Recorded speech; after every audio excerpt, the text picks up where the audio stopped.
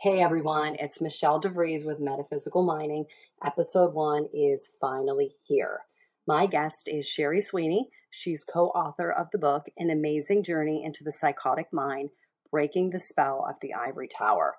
It is a fascinating dive into the world of schizophrenia and how Sherry and her co-author Jerry Marzinski discovered that the voices heard by patients are not hallucinations, but instead real, conscious, parasitic entities. Even though Sherry's background is in construction engineering, she's more than qualified to discuss this topic. As you'll hear, Sherry has had a lifelong interaction with the hidden predator that I write about in my thesis paper. In fact, she's been battling predatory voices since the tender age of 3. Her story is tragic, gripping, and truly inspiring. On a side note, we do go a tad off topic at one point towards the end when she discusses working as a civilian for the Navy at age 19, but I left it in because it shows just how truly intelligent and perceptive she is. So, this hidden predator certainly had his hands full with this one. All right, that's enough. Let's get on with it.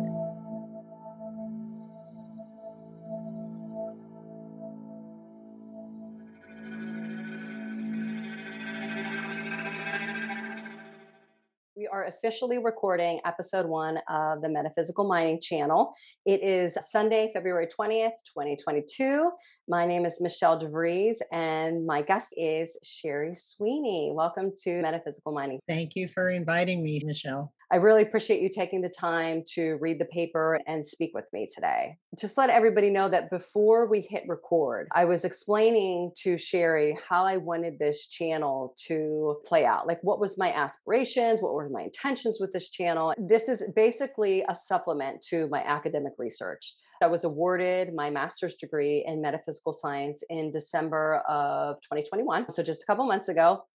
And I established this channel to speak with people like Sherry, authors and researchers that I featured in my review of literature chapter within the paper. And here are the resources that I used. This is Sherry Swiney's book that she co-authored with Jerry Marzinski. It's an amazing journey into the psychotic mind, breaking the spell of the ivory tower. And then to the right is her website, which is keyholejourney.wordpress.com. I will put the links for everything in the show notes. We're going to get into some of the quotes in the book that I used, as well as I'm going to read a passage from her blog. But before that, something else that I shared with Sherry is something that happened this morning while I was drinking my coffee and I was getting prepared, mentally prepared for the show. Not only am I working on a project like this channel, I have other projects on the side that I decided to focus on this year. One of them is learning how to be proficient in a tarot deck that was created by Josephine McCarthy. The QUAREIA deck, here's the book that supplements the deck. So I'm drinking my coffee this morning, I'm shuffling the cards, and I said, I just want one card that will encapsulate the show that we're going to do. It's going to represent the person that I'm going to be interviewing, just kind of set the tone for the show itself, give me some inspiration. And the card that's supposed to represent the show and Sherry is the Wheel of Fate. I am going to read quickly the description within the book that describes this Wheel of Fate. All right, here we go. As the Wheel of Fate turns, it burns up old, outmoded patterns and illuminates the new path ahead. This power sits close to humanity and manifestation and is involved with the changing tides of fate of all living things. As the power of change flows through the inner desert, the wheel turns and gives that change the momentum necessary to break the present stasis and prepare for whatever new allocations are to be put in place by the three fates. The Wheel of Fate is connected to the Chariot. They are both powers that rise out of the earth and bring change. The wheel is concerned with the fate patterns of living humans. It brings change that enables a person's fate to progress. The appearance of this card heralds a major change for the magician or for the reading's subjects, which would be Sherry. When this card appears, do not fear the change or fight it. It is a necessary part of your development and maturation.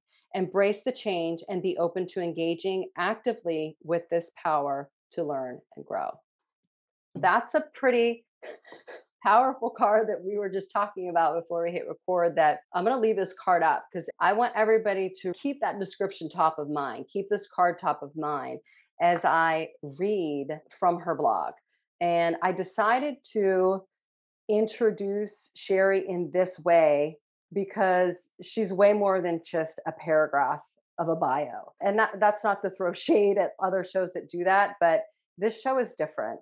This show is drilling down into who these people are that I used in my paper. Why did I use them? And when I read this, it's going to show you the journey that I went on, because this is the story that got me to use Sherry's information in my paper. You guys are going to see what I actually read. And at the end, I knew that her information had to be included, and I knew that I had to interview her someday. This is from July 21st, 2016, and Sherry has not heard this in a while. This is story time with Okay. Michelle and metaphysical mining. All right, here we go. Sherry, you wrote, I think the best way to explain how I was able to send away the negative spirits that plagued me for years is to tell you a story.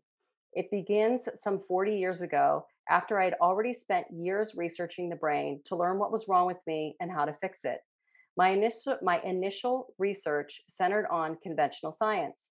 What I learned about the mechanics of the brain was interesting, but didn't help much, as it only dealt with the material world. The voices that haunted me were not of that world. All right, I love this story already. All right, the story begins with a friend of mine. The story begins when a friend of mine was going on a trip around the world and would be gone for 4 months. She invited me to house sit for her and babysit her Yorkshire Terrier. I jumped at the chance to live in a beautiful home in Mill Valley, California, secluded from everyone else in San Francisco. At that time, I was struggling with how to forgive my ex and his new wife for taking my children from me and then poisoning their minds against me. This seclusion was a perfect opportunity for that effort. The day after I moved in and said bon voyage to my friend, I went to a bookstore to browse around with when a book fell off the shelf, landing at my feet. Wheel of Fate. I picked it up to put it back on the shelf, but first I flipped through its pages. Seriously, you're going to be floored by the end of this. So it was Wayne Dyer. It was by Wayne Dyer, called Your Erroneous Zones.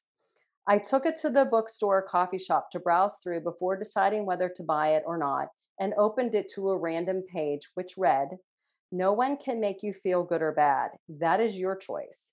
You have the ability to control your thoughts, and only you can make yourself happy. I closed the book and whispered, oh my God, I did not know that. That was a pivotal moment for me that changed the course of my life. I took the book back to I'm getting the goosebumps, by the way. So I took the book back to my friend's house and began reading every page. Many times I put it down to observe my thoughts. I've done that so many times myself. I wondered, who is it observing my thoughts? What are thoughts? Where do thoughts come from? Where do thoughts go once we think them?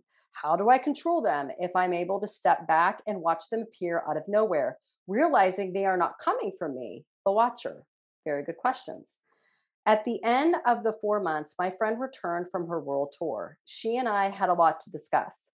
First, she had to show me all her slides of places she visited and people she met. She looked vibrant and happy. At supper, I told her about the book. Did you know that you can control your thoughts and that no one can make you feel one way or another unless you allow it? I asked. She did not know this either, and though her childhood had been quite normal, she loved the idea. She asked if I would leave the book with her. As I drove back to San Francisco to find a new apartment, I continued having revelations about my own mind.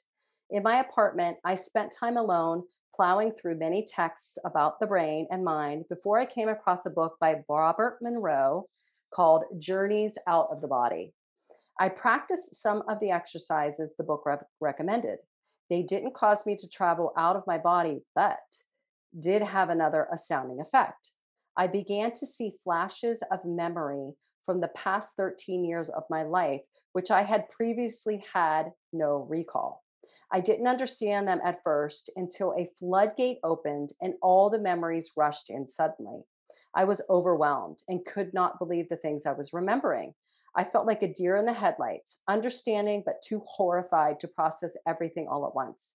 Flashes of my father being enamored with Japanese torture methods and using me as his lab rat from age 3 to 6 surged into my mind. Glimpses of spending 6 months in a juvenile detention center at age 6.5 and spending 2 weeks in solitary confinement appeared.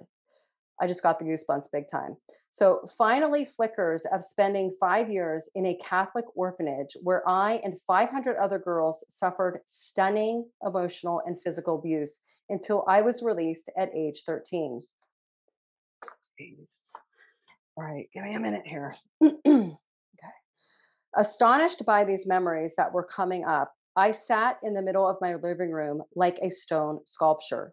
When the movie of memories stopped, I whispered to the empty room, "That's what's wrong. I got brainwashed. What do I do now?" The memory dump revealed that I was mind controlled through physical and emotional torture. What was so strange is that after the age of 13, my memories of my father are great. He taught me to hunt and fish and to be self sufficient in the wilderness. He taught me advanced mathematics and so much more. I grew up loving math and science. It seemed natural that I would study civil engineering as a career path. From everything I had read, I realized that early childhood experiences are embedded in the subconscious as truth.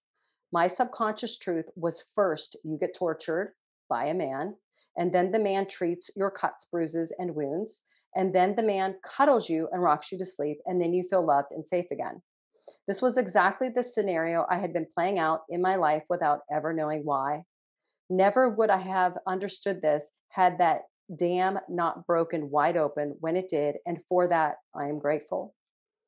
On the top of that, on top of that conditioned behavior, the voices kept telling me I was worthless in this world. But now, with my memory returning, I knew differently. I knew that the horrible things that were done to me were not things I had caused, chosen, or deserved. So not only did I need to figure out how to overcome being brainwashed to fix my mind, I needed to find out how to get rid of the voices that plagued me and continued to tell me horrible things about myself. When I got back to work after the weekend, my boss called me into his office. "Sherry," he said, "how would you like to learn computer programming?" I said, "Sounds interesting. What's going on?" He leaned back in his chair.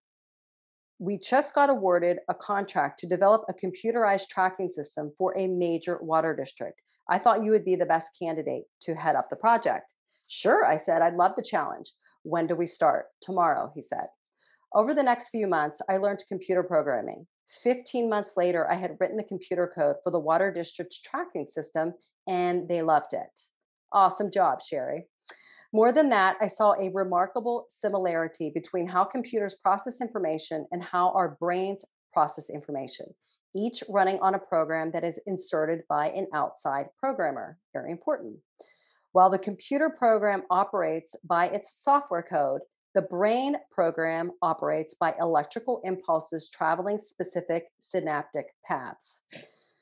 I wondered if I could write a mental program that would not only tackle the negative thoughts, i.e., the voices that were hounding me, but also eliminate or deprogram the brainwash conditioning that was exacerbating the misery in my life. My theory was to write a mental program. Again, the wheel of fate is turning, and train myself to use that new program more than the existing one until the new program became automatic and the existing program atrophied, weakened to the point it could no longer perform, even if you tried. In other words, rewire my brain. I first tried to edit the code in my brain, but it didn't work. It was way too complicated to remember while in the throes of unconscious conditioning, responses set off by life events or during Archon attacks. I needed to think of something easier, something I could remember while in the midst of older programming being triggered by the world around me. I now knew that all the negative things I had been taught about myself by my parents, the juvenile detention center, the Catholic orphanage, public schools, and society in general with regard to who I really was not true. It was all lies. I was not a bad and evil person destined to go to hell. I was not a crazy person. I was not a selfish person. I did not hate myself or anyone else. I was not born to hate life, nor was I born to sin. I was not stupid, going and nowhere. I was not a bad mother. None of these things were true. And yet, prior to running the new program, I heard this as truth by the voices and felt this as true by the mental conditioning all day and all night long. Because of that, I had been bewildered, surprised in the faces and eyes of others as I watched myself overreacting to their innocent words and walking away in embarrassment. All I could do was cringe at my overreactions later when I was alone. I vowed that if it took me my whole life, I would find a way to fix this. After some trial and error, I designed a mental program called That's a Lie. I actually have Wayne Dyer to thank for initially setting me on the right track by pointing out that we do have a choice about the way we think. In other words, we have the ability to take control over our own mind. I also give credit to and many thanks to the universe for the synchronicity of dropping Wayne's book at my feet and opening the door that allowed me to learn computer programming. The wheel of fate turns again. It was exactly what I needed to get started on the path toward fixing the root problems so that I could begin to heal. Couple more pages. The That's a Lie program worked perfectly on eliminating the brainwash conditioning, allowing me the mental space I required to become who I wanted to be instead of mindlessly being what others programmed into me. My theory had worked. Once I broke through and conquered the brainwashing effects, I was surprised to find that much of what had been forcefully programmed into my brain as a child was still being utilized by the spirit parasites against me. I was still receiving negative thoughts and messages which sounded exactly like my own thoughts. The prodding and poking, the suggestions, even demands coming from them were beyond anything I could imagine thinking, much less doing. If these thoughts were not coming from me and I could sit back and watch them flow through me and feel disgusted by them, then they were from an outside source. Researching this, I learned about the archons of ancient times. And I'm going to read a quote that she has from a text. In 1947, texts were found in clay jars in Nag Hammadi in Egypt. And on these texts was a story of what the Nag Hammadi people 2,000 years ago thought the world was about. In Gnostic belief, archons were planetary rulers and guardians of the spiritual planes. The archons were associated with the seven invisible planets and perceived as ancient agents of the demiurge, predatory beings who inhabit spiritual awakening by convincing humanity of false reality, forces of sin, and temptation. They influence the way you perceive the world, not the world itself. Very important. The primary power in the world we inhabit is the indwelling divinity of the planet, the Gaian intelligence called Sophia by the Gnostics. If you are aligned to the Gaian intelligence, you do not see the world as a place of fear and predation, but of beauty, bounty, and magic. Reading this confirmed that I was not losing my mind, but instead being attacked by negative parasitic beings that are very real. Now it was time to apply the new program to see if it would work on the archon/demon voices that just would not leave me alone. Once I actually applied the principles and stuck to them, the program worked just as effectively on them as it did on the brainwashing. Incredible. In essence, this program denies the entities their battle. You are armed with the truth that these parasites tell lies about who you are, lots of them. By not engaging and denying them the battle, you are not generating any food for them. They must have negative energy to survive. They cannot generate it themselves. They have no power of their own. They cannot evoke negative emotions from you. They have no choice but to leave or starve to death. If you are persistent, they have to leave. Here's how I worked the That's the Lie program. Every time I caught myself having a knee jerk overreaction to a thought or feeling, I would say, That's a lie. An example, one of many, someone might say, You are just a stupid idiot. Instead of allowing the old program to run, that would cause me to agree and feel low self esteem or get angry about what the person said. I would consciously run the new program and say to myself, That's a lie. My logical mind already knew I was not stupid, but my subconscious mind needed the new program to be repeatedly run in order to create new neural pathways in a different recording. How in the world could I work as a civil engineer and run an international human rights organization and run my life in spite of all the stuff that had happened to me if I were stupid?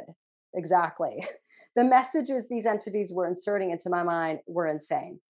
The truth, I love this part. The truth, this is the last paragraph. The truth is that each of us is born as a pure being, each with a pure and sovereign spirit, each with the potential to live a happy, productive, healthy, and prosperous life. By the time the world gets through with us, running us through the mill and negatively programming us, we forget all that. For some of us, the process is torturous, as was mine. For others, the process is like everyday hearing and seeing, witnessing people say and do things that are nasty, egotistical, and completely contrary to the flesh. Thus, our subconscious records these things as truth when it is all lies. With our perception of the world influenced by these lies, we become the perfect feeding ground for these parasites to infest. I mean, as soon as I read that, I was like, that's it. She's in the paper. There's no question. Yeah, well, I think that says it all. So Like, we can be done. yeah, we can be all done. I'm telling you, it was just, let me stop sharing here. I mean, did you see the Wheel of Fate? Yes. Everywhere in that. And let me just stop share for a second so we can catch our bearings here from that. I'm going to take a sip of some water. What were your thoughts? Because you haven't heard that in a while, have you? No, I haven't. I've sent a lot of people to read it. I think the Mhm. title of that is That's the Lie program, isn't it? Yes, it Yeah. is. It is. Yeah. And like I Yeah, said, it's from July 21st, 2016. If anybody wants to write that down, but I'll put it in the show notes. But yeah, that's a lie program. yeah, and then shortly after that, I did an interview with James Bartley, and there were a lot of questions. So I wrote a part two to Okay. that. I think I called it "That's a Lie" update. Anyway, I should have called it part two, but and so I went into the mechanics of how the subconscious works, and I got that work from Bruce Lipton, Dr. Bruce Okay. Lipton, who's Which your that's really synchronistic because I use Bruce in the beginning in the introduction of the paper. I noticed that. Yeah, I Yeah, know. this blows my mind, this kind of stuff, because the universe guides you, just like that book fell on your feet. Absolutely. It will do stuff like that if you are mature enough to witness it and then act on it. You can't be dismissive of stuff like that. Yeah, the synchronicities are sometimes subtle and you might Mhm. miss them if you're not looking for them, but if you want something or you have a deep desire to do something, especially when to improve yourself or to improve the life of others or to just improve life on earth, then the synchronicities are abundant. They're everywhere you turn. And if you don't notice them, well, you know, there'll be more, but you have to notice them to act on them. So that's what's happening here, I believe. Mhm.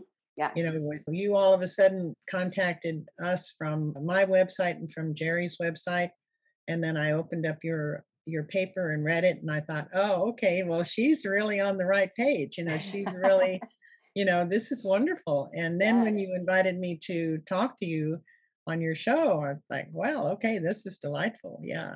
Yeah, well, this is the first show, so this is a great Oh, kickoff. I'm excited. yeah.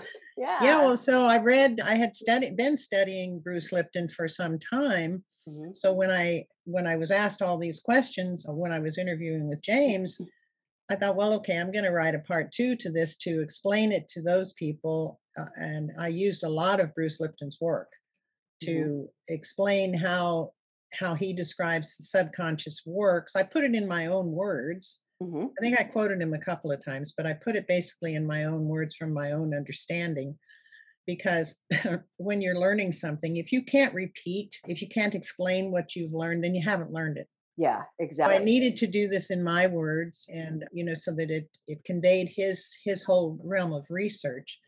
He's a remarkable man, and if anybody has not become familiar with Dr. Bruce Lipton, I highly recommend his going to his website. And I think I have a link in part two to his website Yep. so that you can start. But basically, he's talking about how the subconscious works and how the mind works when we're first born, Yes. where we're in the theta state, which is a kind of a hypnagogic state. It's like a hypnotic state Mhm. until we're about 6 or 7 years old.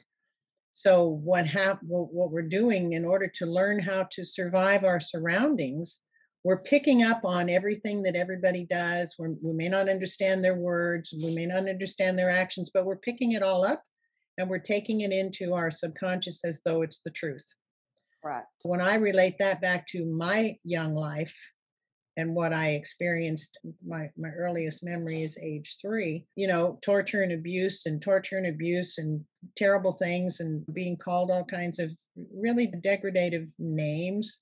Hmm. And so I just took that all in as okay, well, that must be the way things are. That's the way life is. And I didn't particularly like it or dislike it at the time because I was too young to articulate it. Yeah. And I want to stop you there because I want the audience to appreciate what you just said. I think that other interviews they gloss over that because of time constraints and stuff like that. I'm not trying Mhm. to be jerk when I say that, but I want to focus in on that. You started interacting with this predatory archetype at the age of 3, Yeah. and you were programmed by what I call sink or swim in the paper Hmm. rules of engagement, where you were forced to battle with this predator at a very, very young age. Hmm. And I think that what's so different and spectacular about that is that if you look at Jerry's work, Jerry Marzinski is a psychotherapist. He's dealing with grown men and women who cannot even handle dealing with this predatory archetype. Yet here is Sherry Sweeney at between 3 and 6 years old, holding her own in the predator's dojo on his mat with him, wrestling with this archetype. But there's grown men and women to this day who can't hang when it comes to it. I really want people to understand that your experience is that rich and you have that much authority when you speak about this because it's been your whole life and it literally shaped you as a person.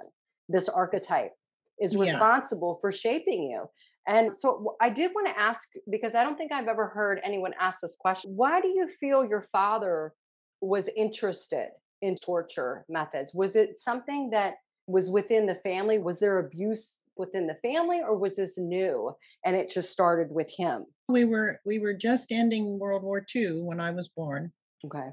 And because I was born in 1944, and World War II ended in 45, 46. And so I don't know what caused him specifically to be enamored with Japanese torture, but Yeah.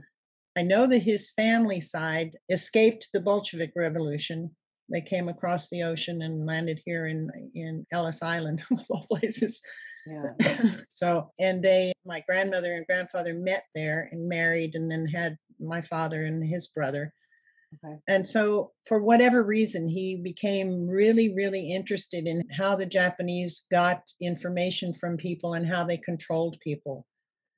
So he was an excellent dog trainer. I remember that. We at the time I think we had 3 dogs, 3 different breeds of dogs, and he never abused them, Hmm. but he trained them really beautifully. And then I guess he decided to train me to see Gotcha. how I would react to the torture Hmm. methods. And so, being a child,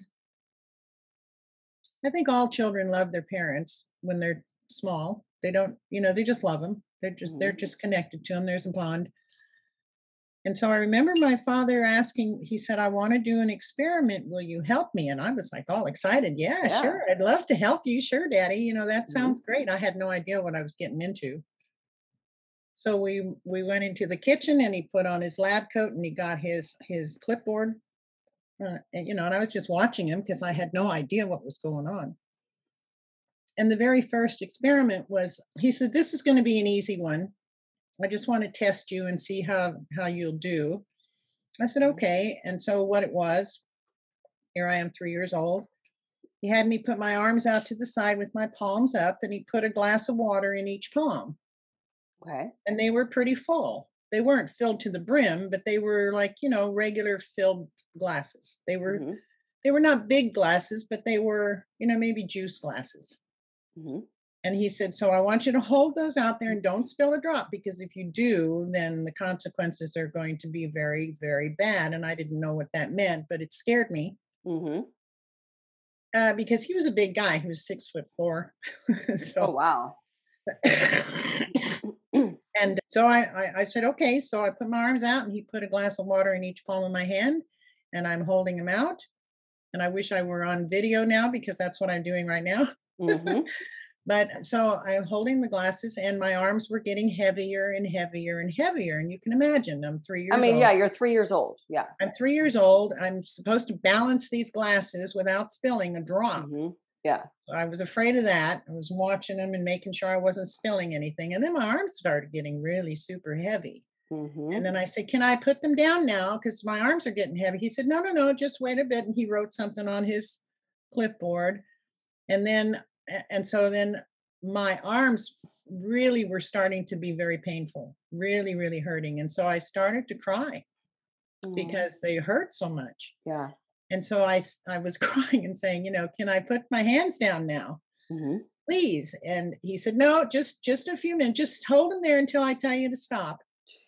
So I really started getting scared because I was afraid of those consequences, even though he didn't tell me what they were. Yeah. And then I started really crying hard, and then I started screaming. And finally, he lifted the glasses up, and my arms fell down, and I just sat there and sobbed. And he was dutifully writing notes down. He didn't do anything to console me or anything like that. He was just observing what was going on. That was the Wow. first day. Wow. So then the next day, he said, "Are you ready for another experiment?" And I said, "No, I don't think No, so. I you're don't think like, I want to no. do. No, I don't want to do Yeah. that." No, he said, "We won't do that one. I promise you." So wait, so he didn't even explain what that was all about. No, Great. Okay. no. I still to this day don't know what that was about. Jeez. All right. I don't even know what Because I books mean, he at read. least if you understood, you could kind of understand the game, you know? It's like, Yeah, kids playing games, you want to be the strongest type of thing. You could like look at it in a positive way, let's see how much you can take, right, or Yeah. something like that. Yeah. But no, he didn't do Jeez. that. Not That's that I remember. okay. So then the next day he asked me if I wanted to do it again. I said no. And he said, well, I promise we won't do that one. And I said, okay. So we went into the kitchen and he sat me down on the chair this time Hmm. and he got his clipboard and his lab coat. And I wasn't thinking anything was weird about the lab coat at the time. But when I look back, I think it was very, very weird, very strange. Yeah. It's almost like he was programming you with that authority. The Uh, lab coat, people look at a lab coat as an archetype itself, oh, you know? sure. Yeah. Absolutely. Yeah. It's like it's the Western archetype for medicine, you know? Yeah, Yeah. absolutely. He had the air of medicine, Mhm. laboratory, even Yep. though it was in our kitchen, it had the air of that, the feel of that. And so then he he had a soldering iron being heated up in the gas stove in the one of the burners of the gas stove, and it was just sitting there heating up. And I didn't notice it right off the bat until I Mhm. started smelling it because it started getting super red hot. Yeah. And then he said, put your hands on the table and spread your fingers out. So I did. Like, no. No, I did because I didn't Uh-huh. see the iron. I didn't see the Yeah. iron. Okay. I still have scars on my thumbs from where he touched me after all these years Mhm. with that hot iron. And I screamed my head off. And he just said, you have to sit there and be still. You have to take this. And I said, no. Oh my And he said, you better god. just sit there and take it or else. And that or else made me stay. Yeah. Yeah. Yeah, when you hear that from a parent, you Yeah. don't wanna know what that is, No, I didn't you want to know know? what it was, and I Yeah. was really, really afraid. And it Because made, if I'm getting this type of behavior is occurring, and the or else is or worse. else is gonna be worse. So, Yeah, yeah. So that's kind of the way it built up over time. And then he didn't do it every day. He did it a couple of days, and then he'd give it a break, and then go back again and do it again. So this went on until I was about 6.5 years old. But Wow. in between, my sister and I would go to bed. We shared the room.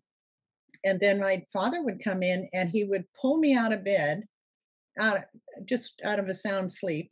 Hmm. He would grab a hold of my shoulder and walk me over to a big chair in the living room. Hmm. It's a big wooden chair. I'll never forget. It was a beautiful maple or oak chair. It was a really pretty chair. And so I would sit in the chair and then he would sit on the couch and he would start reading some of his books. And most of them were about mathematics or architecture or history, and not regular history. It was like, actually it was metaphysical history that he was Okay. reading.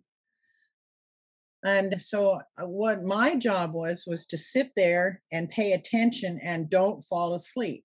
Oh, geez. Well, So I that's would not going to happen. that's when the voices really attacked me. Hmm. And I wrote about this in the book.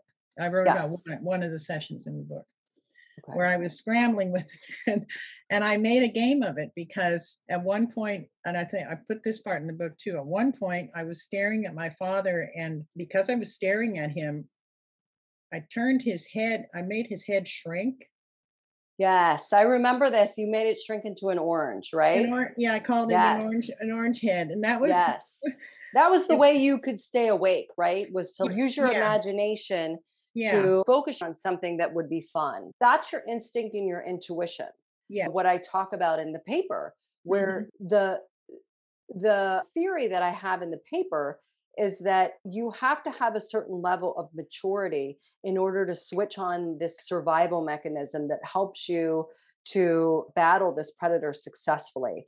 And I I like that you were a young age, because when I say, and I'm not saying that I like that this happened to you, I'm just saying because of the age that you were, because when I say maturity, I don't mean age, like human age maturity. I mean that you probably came into this lifetime with that level of maturity, which is why at this young age you could switch on that type of imagination where it protected you, Hmm. versus these people that Jerry worked with. They're adults, they're 30, 40, 50 years old, and they can't hack it.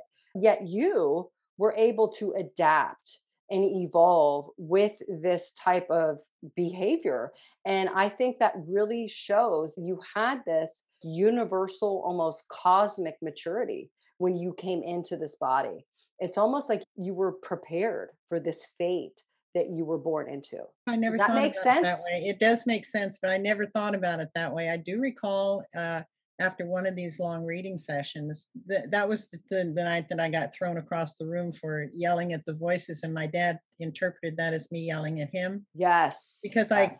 I thought I was yelling from inside, but I was actually yelling You were outside. using your outside voice, not your I was- inside voice. yeah, And you were yeah, yeah. probably so tired That that you was a didn't even mistake. realize it? Yeah, yeah, Yeah. probably so. That was a big mistake because I ended up across the room and then he sent me off to bed. And I remember sitting on my bedroom floor and I was looking out. I just recently wrote a blog about this too. I was sitting looking out the window and the only light was the moon. And I remember thinking, I don't want to do this again. And I meant this Yeah. life experience again. I don't want to Hmm. do this again. Yep. So I had my mind made up. I didn't want to do this again. But Yeah. yet here I was in this situation anyway. And there, as a child, you can't just get out of that situation. Yeah. Yeah. You're stuck And there. that's perfectly goes along with, you didn't want to do this, but you came in guns blazing. You came in with this memory. And I'm kind of getting into my PhD research now, but I really feel that you're epigenetically, we'll use a Dr. Bruce Lipton term, when you Hmm. epigenetically trigger DNA that has the gifts and talents that you can use to survive. This is a perfect example of it. You tapped into this DNA that your ancestors passed on to you. Somebody within your DNA line perfected battling this predator, and they hid that knowledge in your genes. And it's just sitting there waiting. It's waiting for that mature individual who has the authority. You have to have the authority to switch this on. And then once you switch it on, watch out. You get all the gifts and the talents that you need to battle whatever it is that comes at you. And that's exactly what I saw with you and with Jerry and with Paul, you all had a different moment where I saw that switch was flipped. In your blog, in that story, you flipped that switch. And then Jerry, he did his a different way. Paul Eno did his in seminary school. So that's why I chose the three of you, because I could literally see you saying it in your material. And that's what I included in the paper, was that aha moment that all three of you had. And you guys are textbook examples of having the authority and the permission from your ancestral line to use these talents and gifts, because not everybody gets access to them. And Jerry Marzinski's work, when I talk to him, I'm going to talk about that. Most of his patients, they don't have access to those gifts and talents because they don't have the maturity level. They have to live through not having those gifts in order to be able to get access to them, maybe in another lifetime. I don't really, I don't know everything, but for you, being able to do this at what, 3, 4, 5, just anything below the age of 18, in my opinion, is miraculous. So bravo, hats off to you. Yeah, yeah. Well, I don't suppose I would have survived otherwise. Yeah, no, you No, probably wouldn't. I no, mean, because I had moments. I had several moments where I felt like I was so tired of battling. I was really yeah, exhausted battling, and I remember I had the thought planted in my brain from the, I call them voices, but they weren't audible voices. They were just really intrusive. like Yeah, they were telepathic kind of, telepathic yeah, thoughts, and they yeah, were very, very intrusive. They were yes. obviously not coming from me. And I knew that. And I remember Jerry saying, "Well, how did you know they weren't from you?" And I said, "I don't know. I just knew." At what age did you first hear those voices? Did you say Oh, what age did I 5? first hear? Yeah. Oh gosh, I'm not really sure. I kind of think I've been hearing them all along, but maybe I wasn't aware of it. I think I was 5. I remember going out into the living room, and my father was there, and my stepmother was there, and I think they had some visitors over. And I walked out into the living room and I said, "I have a question." And I think I addressed it to my dad because he had been talking about, I remember him asking me the question, "Have you ever thought that what you dream is your real life and what you're living now is just a dream?" Oh, And here wow. I was 5 years old, right? Yeah. And I'm like, "No, I never thought of Yeah. that." Why would I think of that? So Yes. anyway, but I guess that kicked off some thoughts, and so Mhm. I wondered where thoughts came from because I was getting bombarded by thoughts that weren't mine, and I wondered where they came from. When I put the question out, I said, "Where do thoughts come from?" And then I wanted to know, well, what do they do after we think about them? I mean, do they still go on and think themselves, or what Mhm. happens to them after you think them? I Yep. still don't know the answer to that one, but Yeah. I've always imagined that, having asked that question, what happens to thoughts after you think them? Where do they Mhm. go? What do they do? Are they still active? And I believe they are still active because they're energy. Mhm. And so they stay in you and they leave you at the same time. And they take with them the energy that is with that thought. If it's a mild thought, or if it's a huge thought, or if it's a thought filled with emotion, it goes out into the universe, and then it goes wherever it goes. It affects the whole earth, actually. Yeah. It just like Yeah. goes out into the ether. Yeah. To say that to some people, they might think that's a grandiose thought, Mhm. thinking that your little thought can change the world. Well, but everybody has little thoughts all the time. And if Yes. those thoughts are in sync, it's going to change the world, Yes. Yep. or it's going to change the perception of the world, because these, Exactly. whether they're archons or whether they're egregores or whatever they are, I Mhm. know that they're real. I know that they exist. I know that they have a consciousness. They are masters at manipulating perception. Yes. So how we perceive ourselves and how we perceive the world, we have to know what's in our own mind. We have to know the difference between somebody else's thought and our own thoughts, because most of the thoughts we've ever received in our entire life have come from somebody else. Yes. If you Exactly. think about Very it, good point. Mhm. everything that we've ever received in our whole lives is coming from elsewhere. Yes, It's it's coming been from, passed along and we've adopted yes, it and we've thought it yes, was ours. Yeah. yeah, Yeah, I and it, always say I'm not inventing the wheel here. I'm just showing you with my paper. I read these books and I see the pattern.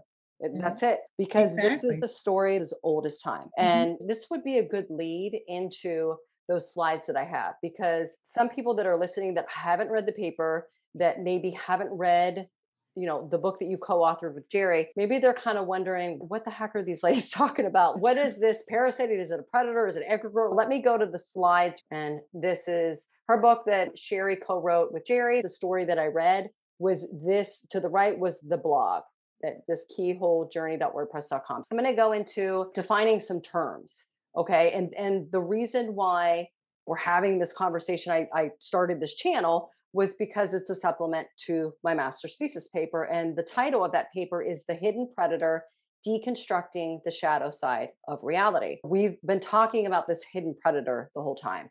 So this is just a quick overview for people that haven't read the paper yet. We can all be on the same page from this point going forward, but this is my actual thesis statement. I'm going to read it quickly. This thesis will reveal the subtle predatory ruling intelligence embedded within the fabric of our reality and how humanity interacts with it, often with dangerous and even deadly consequences.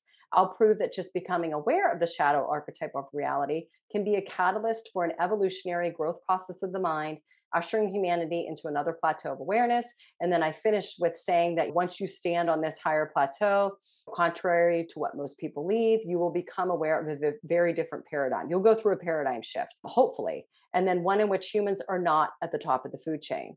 And the reason why I bolded and put that one sentence in green is because that is what we were just talking about with Sherry. That research and her story is within part 2 of the review of literature, where I go into how this predator can be a catalyst for an evolutionary growth process, and how I showcase what Sherry was just talking about, how she was forced into look at the world from a different perspective. She had a paradigm shift at a very young age and had to evolve in order to survive, is essentially what you had to do.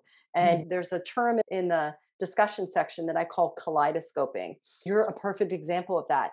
You were forced to expand your awareness, and your awareness had to not only look at the physical world, you had to then penetrate into the metaphysical world.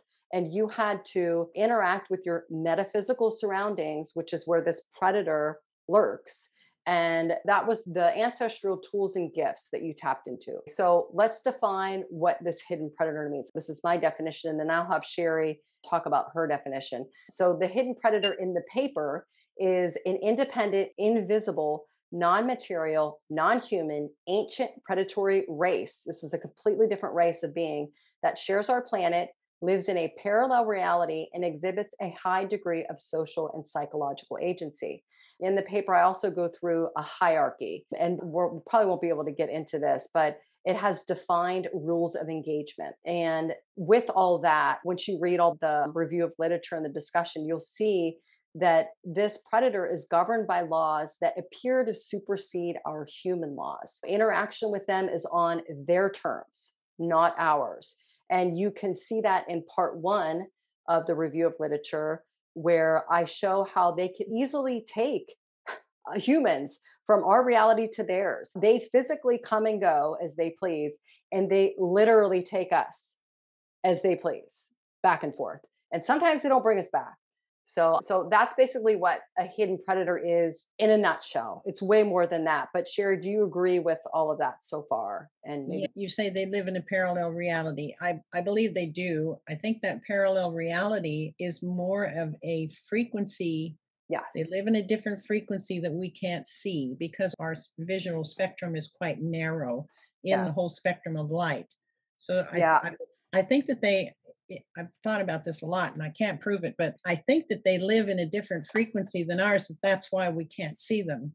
yes. Once in And a while, they will be able to manifest themselves in the form of smoke or dust or something that's still not tangible, still not, Which you're can't. describing a time storm, right?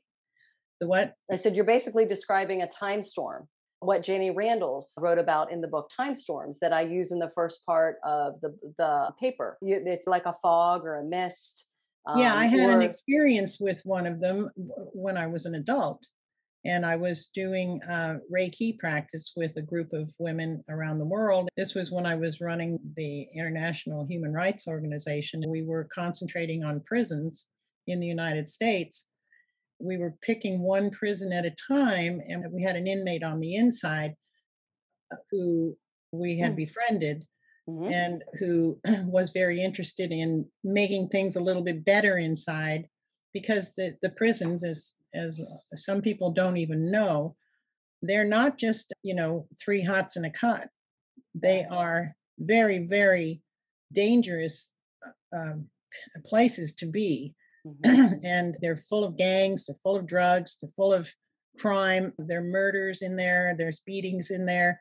And that's not only by the inmates, it's by the guards as well. Mhm.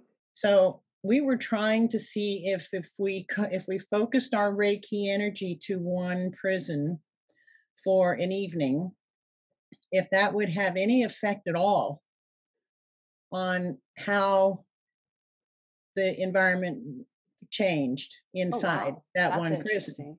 That's It was a, interesting. it was an interesting experiment. We had all women that were around the world, and we would set up a particular time that we would gather. We were all gathered at the same moment in time, Mhm. and we would start our Reiki energy projections to that particular prison. And then we would wait until the inmate would write to us and tell us what he observed. Oh wow. And so we were actually having some noticeable effects where the guards were being more polite. The gangs were not fighting as much. The food was actually a little bit better. Mhm. The medications were a little bit more on time. The restrictions weren't let up, but it was a little bit easier. It was a little bit smoother inside. Mhm. We thought, if that worked for one session, what would it do if we could do this every day? Mhm. What would Yeah. that do? Well, we didn't get a chance to do that because there were too many prisons, but Yeah. because doing it with one was, maybe a fluke, right? So we had Mhm. to do it several times. We did it with 5 or 6 prisons, and they all had similar results. Wow. We know that sending Reiki energy into a particular prison has an effect. That is incredible. Yeah, yeah, And that's then what did the prisoners experience? Like they noticed all these things, but did they have any visions? no, no, they didn't Nothing. have any Okay. visions. They didn't Okay. have any of that, but they did notice that things calmed down. Calm down. Okay. Okay. So So you didn't focus on the one person, you focus on the environment. yeah, It's we kind of like, focused on the okay, entire facility gotcha. and Okay. as a whole. And Hmm. we were doing was sending healing energy into that facility Wow. And how and many letting. women did this? How many women? It was like 5 of us. That's it. That's it. So that's the Jeez. power of our energy. Yes. That's the power All of our right. minds. So I need to make a mental note of this because when I do my PhD work, I need to use that in my paper because it's all about how we are a technology and Well, not a get the technology like you plug in batteries. This is like this advanced technology. this is the inner technology that we all Yes. we all have. Yes. Well, we were having some good results, and I guess the invisible beings, the predatory race, had had enough of that. And I was the leader of this Mm, group. okay. So in one session, I'll never forget this night. We did the whole thing. We did the ambiance inside of our individual dwellings, and I was in an apartment, and so I lit the candles and I turned the lights off, and I had my computer on so that we could continue communicating. Hmm. And so we started getting into the Reiki trance, I guess you would call it, kind of a trance. It's not Hmm. really a trance, but it's a Reiki mode. Okay. And so we were doing this, and all of a sudden, I felt this huge amount of energy. It was negative energy coming toward me. And I looked up, and there was a cloud of what appeared to be black smoke, and it No. was heading toward me. And I knew nothing was on fire. I didn't smell any fire. Yes. And I kind of knew what it was. And I had gone through all of this, that's a lie program. And, Mhm. but I was fairly new at it. So here comes this smoke coming at me. And it was it kind of swirled around like a tornado. And then that broke up and got into this big blobby smoky thing. Uh-huh. And then it would go back into a little tornado again, I guess, just to scare me as it was coming forward. And I started to get frightened. Yeah. And then as I got frightened, I heard this super loud telepathic voice in my head that says, "Those prisons are mine." No. So Yeah. is this the first time you have direct Yeah. conversation? Well, in that sense, it was Yes. the first Yeah. visual I'd ever had. Yeah. Wow. And actually, it's the only visual I ever had. And so here I was sitting on the floor, leaning up against the couch, with Mhm. my back up against the couch and my legs underneath the coffee table. And I really had no place to go. Yeah. It's like, You're oh, like okay, pinned. now, You're like pinned in. yeah. So I heard these prisons are mine. And then I got scared, and then it Mhm. came at me even stronger. And then I remembered, wait a minute, I know what this is. It took me a second to get Yes. myself together. Mhm. It took me a second, and I said, "No, these prisons are not yours. You have no power over these prisons. We do."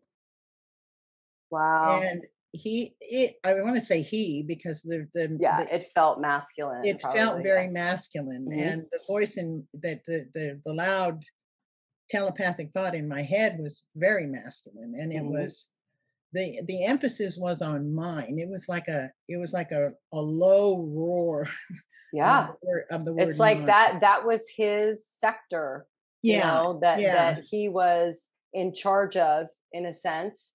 And you were sending in special forces to yeah, like disrupt, and yeah, he was not exactly. having it. And I went from frightened to, wait a minute, I know what this is, Yeah. to getting up my strength to say out loud, no, these prisons are not yours, they're ours. And that was probably not the right thing to say because they're not ours, but that's what Yeah. came out Yeah. because Well, we, we'll let you slide, Sherry, because you were dealing with this yeah, this cloud of hate yeah. So, coming at you. yeah, so then the mental thought came. It was telepathic for sure. It was coming from elsewhere. And it said, they're laughing at you. They know that this Reiki crap doesn't work. And so they're just laughing at you. And I don't remember its exact words, but it was words to that effect. Mhm. And then I remember it saying, "Who do you think you are?" And I said, "You know what? You're lying to me, and Mhm. I'm not going for it." And then it faded away. So I thought, Wow. okay, well, that's good. And I went to get in touch with my colleagues who were doing this, and Uh-huh. my electricity had gone out and my phone had gone out.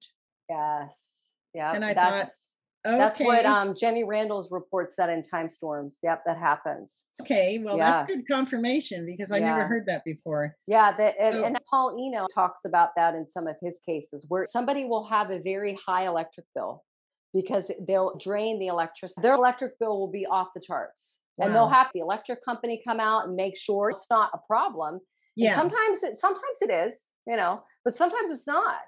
yeah. And according to his research and his experience, they do drain, they feed off of electrical panels and stuff like that. Yes. Yeah, so I sat back and took a deep breath and I thought, okay, so it's knocked the electricity out. I can't tell my colleagues Yeah. what's happening, but they're continuing on with their Reiki. I know He that. totally isolated you, Yeah, so I you was know? totally isolated, Mhm. but I sat back and took a deep breath and closed my eyes and then just kind of let myself relax.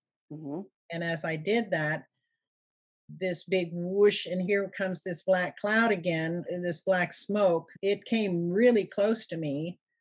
And what did I say? Oh, it started repeating the whole thing over and over again. Mhm. And for some reason, I have no explanation of this.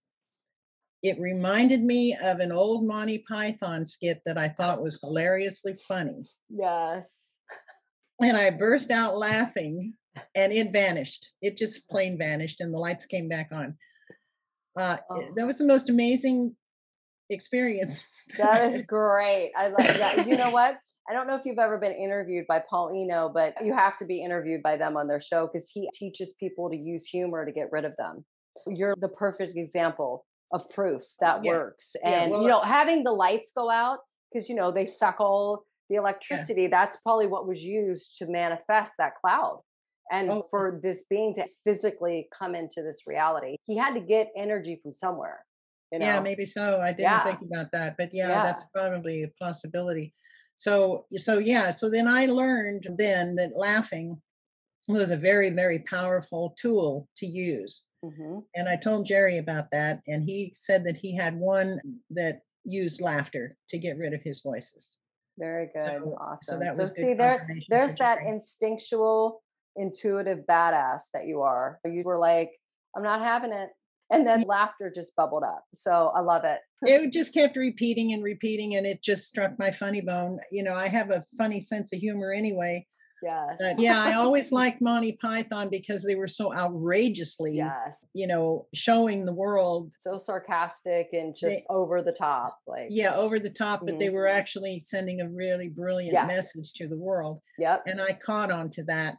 But yeah, so I used to watch their shows all the time. I don't remember the name of the show, but there was several of them that were just so funny. Anyway, so So that's what good. I'm happened glad that you night. could tap into that Mhm. because I don't know what anyone listening is probably like, I don't have a clue what I would have done. It would have scared the pants off of anybody, and it Oh scared me yeah. too. And Yeah. when I noticed was when I got scared, it Mhm. came closer and got stronger. And I Yes, because wasn't it going to feeds have off of that. that. Yeah. Yeah. Now you say that they have a hierarchy, and Oh yeah, yeah. they do have Sorry. a hierarchy because this particular entity I sensed that he was kind of like a captain, Yeah. the rank of captain. Hmm. He didn't say that, but that's what it felt like. Yeah. We can use human words to describe, it's probably the same. The hierarchies that we have here is probably the same with the hierarchies there.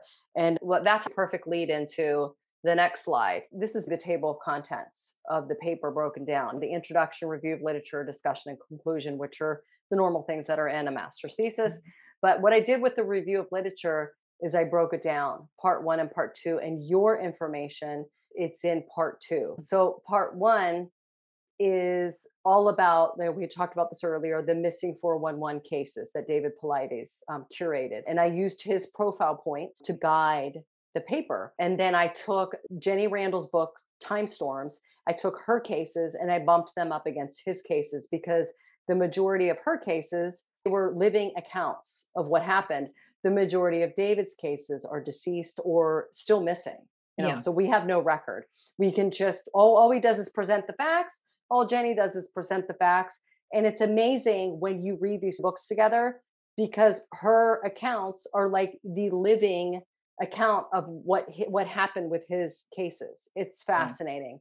Wow. But anyways, part one is all about the way this hidden predator interacts with humans in a much different way than what is revealed in part two. Because in part one, this predator does not talk. It does not play with his food, is what I say. There's no communication. It's they're there 1 minute, they're gone the next. And usually you are too. And I call them an elite special forces unit. They get in, they get out, and they do what they have to do. No one ever knows they're there. There's like never even a trace. That is a very different behavior than what we see with you and with Jerry and then with Paul, the three examples that I've used in part two. Specifically, your information, your and Jerry's information is between pages 54 and 60. And I think Mhm. it might go a little bit more for Jerry. But your section in particular is pages 54 to 60. And you guys talk about these beings are poking and prodding individuals. They're inserting visions and thoughts and they're interacting with the person. And I think it's in the conclusion.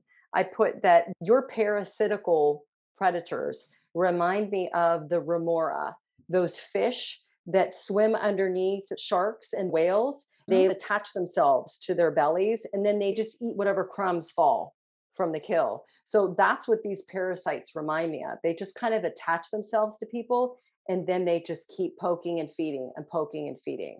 Yeah, and So, yeah, the different. Well, I don't know if there's a difference or not between us and the effect that those fish have on the whale. But when the predators are attached to us, they're constantly siphoning energy from us, so we yeah, end up feeling pretty weak. yeah. Physically weak. We have to. We don't have our enough stamina to do something we would normally do without any problems, or we have to sleep a lot. We just kind of feel a little bit lethargic. Hmm. And so now Jerry has talked about people who couldn't even get out of bed. And I was like Yes. that a couple of times too. I guess I had been severely attacked during the night without knowing it. And I just couldn't get up. I had to Yeah. force myself to get up. Like, you have to get up. You have to go to Yes. work. Yeah. you know, Exactly. and you can't be dragging in like you haven't slept all night. I would just put on my I learned in this whole process to change myself like a chameleon changes itself. Hmm. And it was just one of my traits. I was able to pretend that I had all the energy in the world, and then I would. And Hmm. if I was invited to a real high class party, I Hmm. could dress the role and I could act the role. If I was Hmm. invited to a hippie party, I could dress the role and act the role. So, I mean, it didn't matter Yep. if I went to a drag race, I could dress the role and act the role. It Yep. didn't matter what it was. I didn't even know who I was. That's why I could do that. I just Yep. learned that was a survival mechanism. Yeah, I was going to say that's your superpower that Hmm. you had to develop at a young age. And at least now with those examples you were just giving, you were using it in a positive way, I was. know. It was just to Yeah. survive. I wasn't Yeah. trying to hurt anybody or fool Yeah. anybody. Yeah, It you was weren't just being a my psychopath. I understand you were definitely adapting to the situation that you found yourself in. Well, one of the things I learned when I had a job with the U.S. Navy in their Combat Systems Division. I got Mhm. that job when I was 18 years old, Oh, wow. and then yeah, they thought I was pretty smart. So I didn't ever think I was very smart for a long time. Well, So because you had these voices telling you that, right? yeah, yeah. I mean, So I would yeah. do things that would show that I was pretty smart, And but then they then I would would probably be like, "No, you're stupid. They don't know no, what they're you're really talking about." stupid. They Yeah. don't know. Yeah, they don't know Yeah. what they're talking. They're just trying to make you feel good, so don't pay any attention to them. But the Wow. Navy thought I was pretty smart, and so I got put into the Combat Systems Division and specifically into their sonar group. And I remember one of the things that the boss that I had at the time, he was a retired captain, I think. Anyway, he was a retired officer, and so he went into civilian life, and then he ended up running this whole department. And so I remember him telling me one time, the best thing in the world that anyone can ever do in this life is adapt. You have to learn how to Awesome. adapt. And I Yes. said, yeah, I know how to adapt. I Yeah, knew you're how like, to. "Tell me something I don't already Yeah, know." I know. I'm real good at Yeah. adapting. See, and to me, that's a synchronicity. When somebody says something that, I don't think he probably would never even realize how deep that went for you, Oh, to probably say not. He something was like just, that. yeah, he was It just, only a synchronicity would do something like that. And that usually comes from people that we don't even know. So I love that you yeah, told that yeah. story. So here I am, 18 years old. I'm in the Combat Systems Division. I'm Hmm. specifically working for the sonar group. And so I'm learning how to read the equipment and how to do all that stuff. And we were, at the time, the shipyard was converting one of the big aircraft carriers. And let me think, it was the Midway, the USS Midway, I think. Okay. And so it came time for inspection before a sea trial. Okay. Well, I had done an awful lot of work on that, and women have never done an inspection on it for a sea, Oh, ever. wow. Very And good. so I said, well, am I going to go on the inspection? And my boss said, well, no. I said, why? He said, because you're a girl. I said, what are you talking about? I know people I, nowadays are probably like, what? But I this mean, was that's, way before yeah. women's lib, Yeah. way the heck So before everybody women's calm lib. down Yeah, because yeah. this is what it was back then. This was back in the 60s. Yes. And so I said, what are you talking about? I never heard that before. Mm-hmm. You're just a girl. And so anyway, the guys who were running the computers, and they had computers back in those days, they were brilliant computer programmers. The computers were the size of a whole room, but and the teletype machine made an awful lot of noise, and it had a delayed clicky noise. When you go to type on it, you didn't hear it until afterwards, and it was difficult to run. Yeah, that would be. Yeah, and I had my clearance, so the programmers came and said, well, can we make an exception? And so I don't know what he did, if he went and talked to his boss, who talked to his boss, who talked to his boss, or whatever. The next thing I knew, he came back and he said, well, you have to have some coveralls because you're going on this ship full of young men who have been out to sea, and they're just going to go crazy seeing a girl out there. So they had to camouflage me. They had to camouflage me with these. One of the technicians brought his coveralls in, and he was 6'1". I was going to say, you probably look like a little kid. Yeah, I did. And I had a pretty baby face too when I was young. And well, geez, you are a kid. You're like, what, 19? I was 18 and a half, 19. You're still a kid. Yeah. And so they had me, and they had this lady librarian, and she was in her mid 60s. And we were the only two women in the whole department. Wow. So that's awesome. So the guy brought his coveralls, and the librarian took me into the restroom, and we got me dressed, and she rolled up my pant legs. Yes, pretty thickly rolled up. You can just imagine, right? And so I put my hunting boots on because I did like to go hunting and fishing at the time. And then they put a hard hat on me and, gave me a notebook. And at the time I used to take shorthand. Okay. And so I was all excited. And so the day came, and we went on the ship and started the inspection, and I was taking notes profusely. And of everything I saw, because I saw new stuff that I hadn't seen in the office and in the practice and stuff like that. And then they'd find something wrong, and I'd write it down and write down the remedy, and just I was taking notes. I was being like a secretary, right? I was taking notes. So I was all thrilled, and the inspection was over, and we came back, and I came back to the office, and my boss said, well, how was it? And I said, this was wonderful. Look at all the notes I took. And his mouth dropped to the floor. He said, you're not supposed to take notes off of a ship. You can get fired for that and thrown in jail. God. And I said, oh. You're like, here, take it. So I tried to give it to him, and he said no. So we called the librarian in, and he said, Mary, take these and shred them right now. Don't even read them. And he didn't want to read them. He didn't want to look at them. He just took them. I didn't even get to review them. So that was the end of that story. But that is too funny. I love it. I could just picture you all excited with like, you did such a good job. And then it's like, shred them.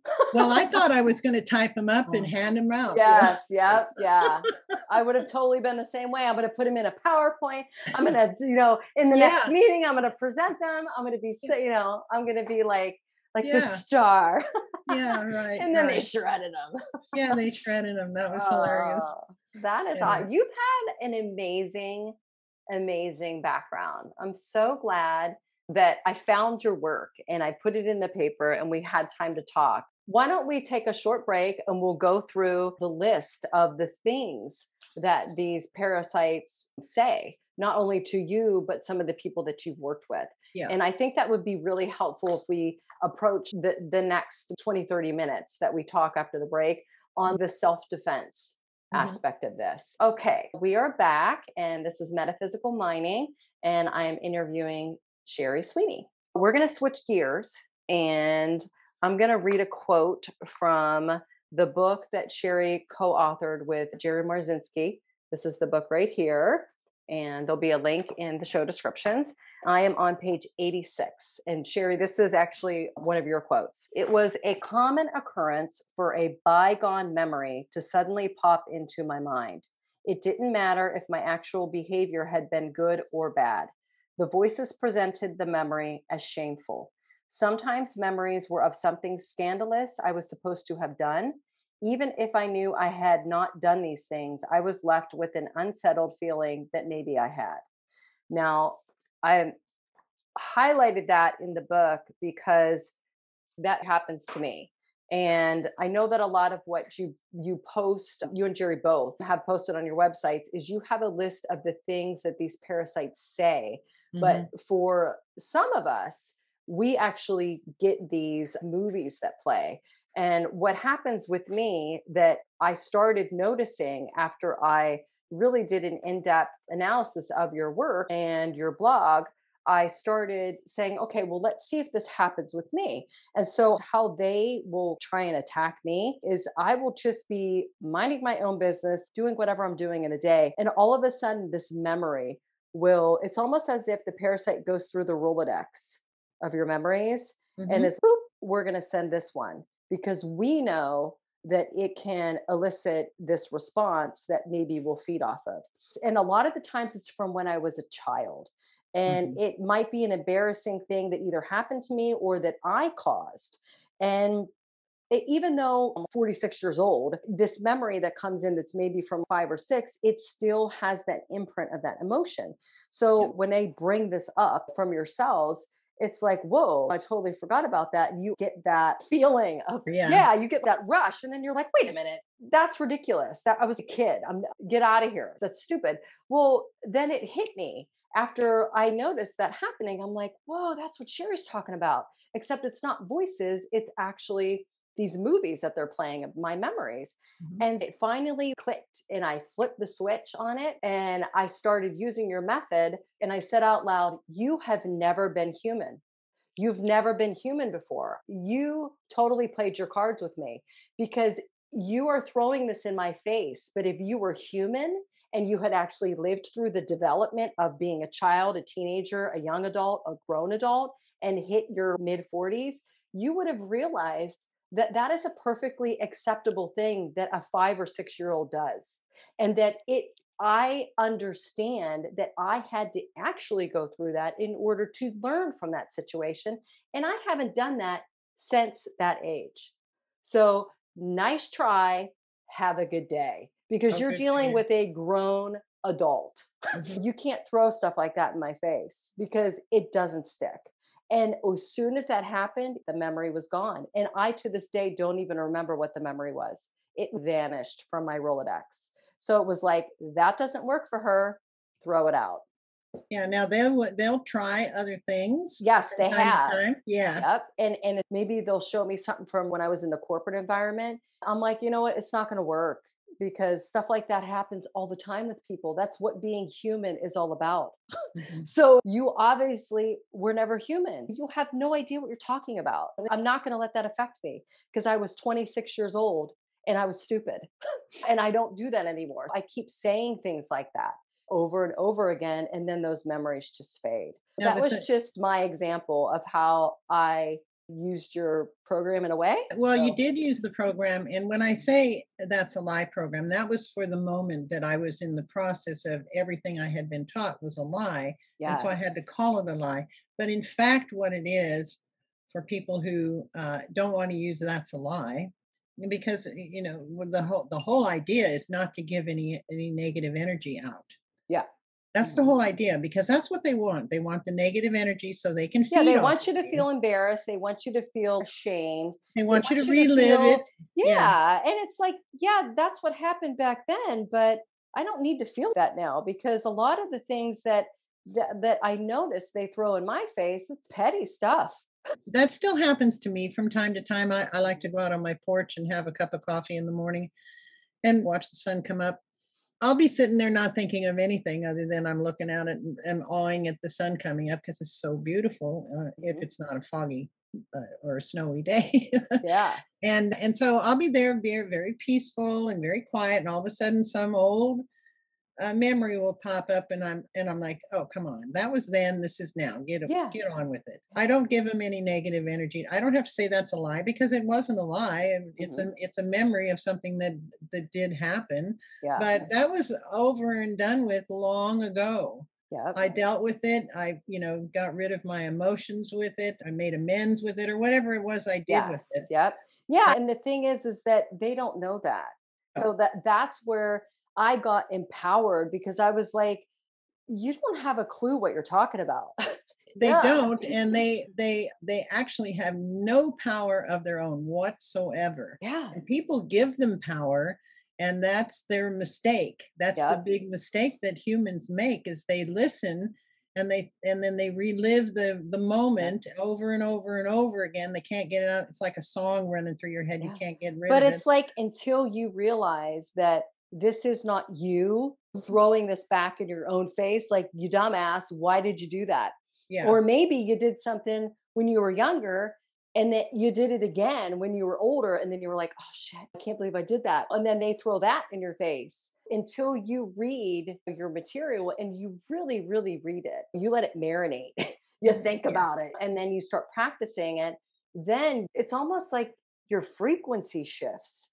it It's does. insane because that's literally how I felt. As soon as it clicked, it was that fast. As soon as it clicked and I said, you've never been human, that was it. It was game over. You're done because you can't do anything to me now. Because even if you throw something that was terrible, maybe I knew better. Maybe you're a teenager. By the time you're a teenager, you should know better with certain things. But we're stupid teenagers. We do stupid things. Maybe you hurt your mom's feelings or you got into an argument and you told her you hated her. Whatever. Stupid teenagers do stuff like that. But you look back on it now and you're like, geez, I told my mom I hated her. That's a terrible thing. I knew better. I knew how hurtful that was.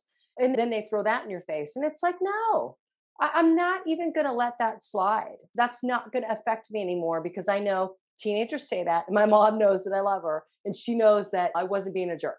So that's Oh, just an example. yeah, here's So yeah, well, here's anyways. another example. People will do that to other people, and those people that do it to other people are being influenced by that dark side. Yes. Oh my God. I'm so glad you brought up that. Yeah. That is one of the open-ended questions that I started off in the introduction. And I did answer a lot of the questions, but I left some sitting out there so that we could discuss them through this Hmm. channel. I even mentioned the channel in the paper. And one of the questions was, are we dealing with a self-serving predatory race using an advanced form of psychological warfare? They terraform our reality through us, through our human mind. That's what you're talking about is they will influence somebody to say something to somebody else because they Yeah, literally yeah, can't come here. You saw how much energy it needed to physically come into your living room. It had to suck everything around it because it couldn't suck your energy that day. You no, were connected to those other women energetically. You had this strong bond and energetic protective circle, and it couldn't take from that. It had to take from its surroundings. and the And best it could so, do was create itself as some kind of figure yeah, that appeared like smoke. That's the very yes. best that it could do. Yeah, it's like a plasma. I Yeah. call them plasma entities. So that's Mhm, kind of like mhm. what Jenny Randles describes in Time Storms. Yeah. But Now, she doesn't say it's an entity. She says it's an earth phenomenon. So, mhm. but Well, I mean, it doesn't matter what you interpit it yeah, as. The fact is, exactly. it's going on, and it's affecting Exactly. people's psyche, and it is affecting us. It's affecting the whole humanity on this planet. Yeah. Where, okay, you have, let's take a family feud for example. Hmm. That's going to go back and forth and back and forth and back and forth Yeah. ad nauseum And it could do it for forever generations. until that is broken. And Hmm. somebody has to break that chain. And once the chain is broken, then things will begin to change, and it won't change overnight. It'll change slowly because these are individuals in this chain, and Hmm. each one has their own set of memories, of perceptions, and how they perceive this feud. For Yep. the example that we're using, a family feud Hmm. or a neighborhood feud or whatever like that. They even did TV programs about this to show how ridiculous they were.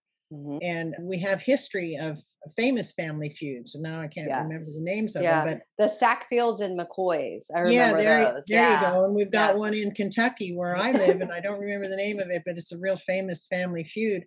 Yeah. I think finally all of the descendants are gone, or there's one left, or something like that, and so the feud is And over they don't with. have anyone to argue with anymore. So it's done with No, them. no, It died with them. no. But But the catalyst is these beings that yeah. are, pumping them up.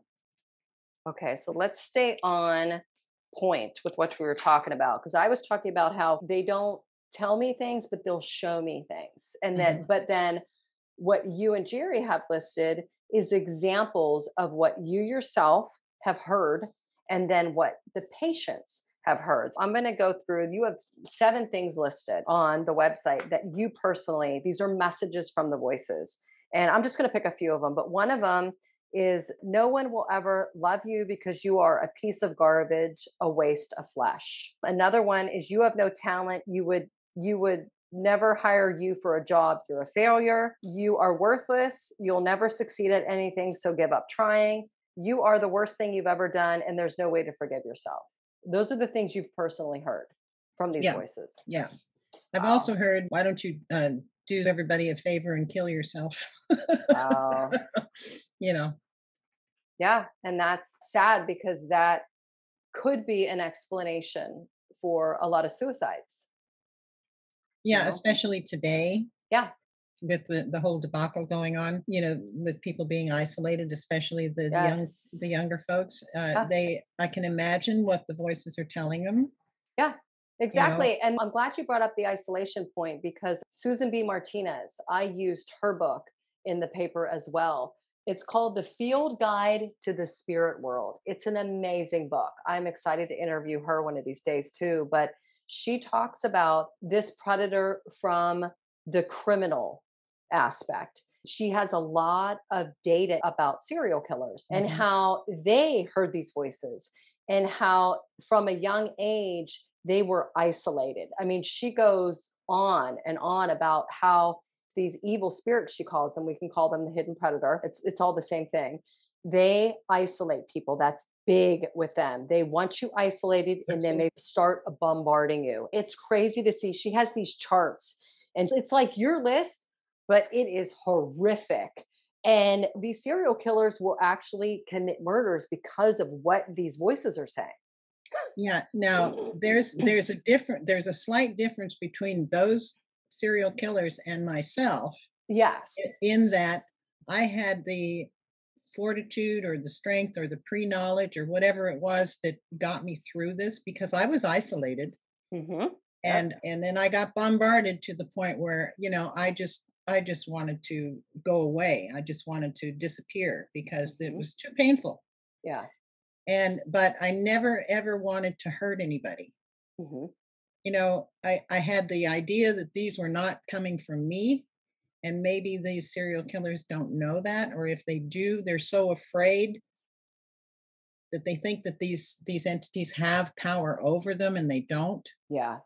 You know, I think maybe that's the difference, because had I not had this ability, I Mm-hmm. could have turned out to be a Jeffrey Dahmer Mm-hmm. just as easily, because I Yeah. got I would definitely recommend her book just because of your background and what you went through. Because I mean, I'm not saying that your voices and what you went through was similar to their experience, but you can see the pattern. You can yeah. see it in the way she does a very good job Mhm, of going through this horrific mhm, material. And mhm. she does a real good job of setting everything up and the charts, man, just the charts that you could just see on a couple pages. This person was this serial killer. They said this, it resulted in this. Mhm. It's amazing. There is this spectrum of the way in which the human condition will manifest this type of engagement with this predator into this reality. There's like the good, the bad, and the ugly when it comes to how a human will respond to this type of poking and prodding. And it has to do a lot with the way this predator manipulates our epigenetics, our environment, and how that feeds into our DNA and how it shapes us. And they have this foreknowledge of biology and chemistry and electromagnetics. They have this understanding of the human body that I don't even think we're at a level of even knowing ourselves. I agree with And you there, and what brings to mind here is all of the, not counting the poisons in the atmosphere and in our environment that cause us to be sick, Mhm. but the epigenetics of being sick is important, because, you know, really we can be surrounded by all of these chemicals and everything, and if we don't take them in our psyche, they won't affect us as badly. Hmm. They won't kill us unless we drink them directly. But, I mean, within reason, you know Hmm. what I'm getting at? Yes. So the Mhm. strength of our epigenetics, which is definitely tied into our minds and our thoughts and our Mhm. feelings. I have a sister who passed away, and she passed away from cancer. Okay. I'm sorry to hear that. And yeah, it was several years ago now. Okay. And then my eldest son, passed away from cancer. Mm. So that happened in just within a couple of years of each other. And Wow. I kept trying to tell each of them Hmm. that they should not go through chemotherapy because that would poison them and likely kill them. And then their side of the family was saying, no, no, no, Yeah. you have to go through it because that's how people survive and blah, blah, blah. Hmm. So the battle was on. And then it was up to the individual, that my sister and my son. I gave them all the information. Yeah. They looked at it, they confirmed that they looked at it. Hmm. And then they got talked into Yeah. going through the chemotherapy. Hmm. They were both starting to head on the right path, and then they ended up going on the other path because they were influenced by the people around them. Now the people Yeah. around them didn't hate them, Yeah. They they don't were know just any they better. were Yeah. ignorant. They were Yeah. ignorant. Hmm. And of course one of them was a doctor, Yes. a conventional doctor, Yep. and that's all he knew. Yes. Unfortunately. So unfortunately, they both got talked into doing that, and of course they both passed away. So I blame the Hmm. chemotherapy on killing them, Yep. but I also have to consider that it was the dark side that helped push them into it, helped them weaken their fortitude, Hmm. because they kept dwelling on their illness. You Yes. can't keep dwelling on, my illness is so bad it's going to kill me, Hmm. because if you do that, now that when the doctor says you only have 3 months to live, guess what? You Yeah. only have 3 months to live. Yeah. That makes me mad because it's almost like they wrote a prescription for this individual and said, here you go. Well, And there are definitely yeah, cures for cancer and exactly. every kind, but I know that there are cures for cancer, and they are not the conventional way. Yes. But then if you don't go the conventional way, have a hard time, because, the conventional minded people who have been brainwashed through their lifetime, Hmm. their perception is off. Their Hmm. perception is skewed to believe that the people in the white coats know what they're talking about, and they Yeah. don't. So, it's a catch 22, and Mhm. the dark side is behind it all. Yeah, and that's why I used that language of, are they terraforming our reality? Because they have to use us to create an environment Mhm. that is specific to them. They Yeah. can't come here and do this themselves. We have to be their avatars. And so that's a perfect example. And Pierre Sabak, I don't know if you remember his information, he talks about all these structures: education, religion, Mhm. medicine, legal, all these things were set up by this predatory race. Absolutely. Thousands and thousands of years ago, and it's just been playing over and over and over again. And it's a form of terraforming. It's like, let's make them think that they're brilliant doctors and let's steer them down this path. You guys do a great job of going through the history of Yeah. medicine and how it was influenced. And people were definitely influenced by something other than human, because the path they took us down does not benefit us. Absolutely. Nothing seems to be benefiting us. Everything's a lie. Someone is terraforming this environment and it's not for our benefit. No, it It's isn't. it's And that simple. the sooner humans begin to realize that they're being influenced by an outside force that they can't see, Hmm. that they can definitely think about, they can have the thoughts in their minds, or they can have the movie running through their memories, or whatever the case may be. It's there, it's real, it doesn't come from them. People need to learn who they are. I mean, who the heck are we, right? Yeah. Who's ever had a thought of their own? Hmm. I read a lot when I first started down this path. I have a corporate background, so I had to learn a lot. I didn't have any family lineage in this metaphysical stuff. I had to learn it all from scratch. A lot of the stuff that I read, you couldn't apply it And that's what I like with you and Jerry. You can actually apply something. I'll talk with Jerry about this, but taking the, rubber band and snapping your hand, like you can literally apply this if it's that bad. And then with yours, you can start training yourself. It's like, oh, there's that thought again. Oh, this is what I do. And then you can start training yourself. When I read that passage from your blog, you had to deprogram, you had to keep going and going. It's just like when you play sports.